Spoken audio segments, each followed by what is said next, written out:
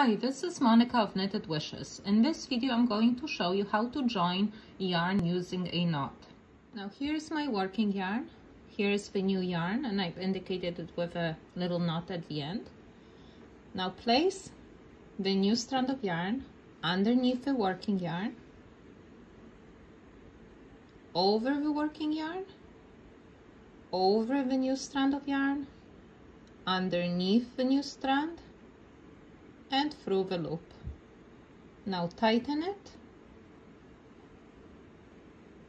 Now pick up the working yarn, place it underneath the new yarn, over the new yarn, over the working yarn, and through the loop, and pull. Now grab the working yarn that's attached to your project and the strand of yarn that's attached to your ball of yarn and pull. Now let's try this one more time. Here's your working yarn, here is the new yarn with a little knot at the end.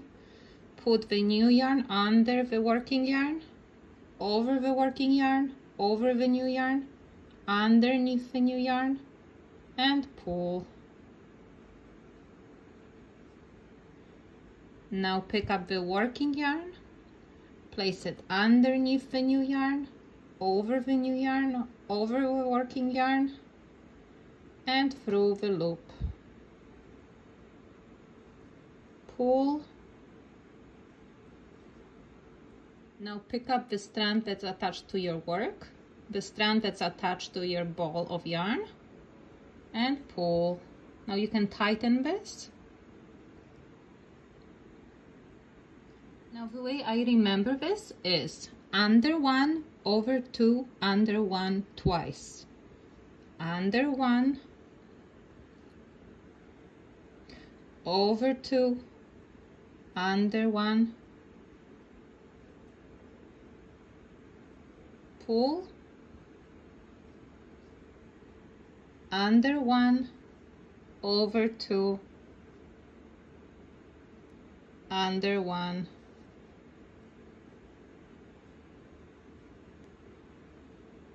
and pull.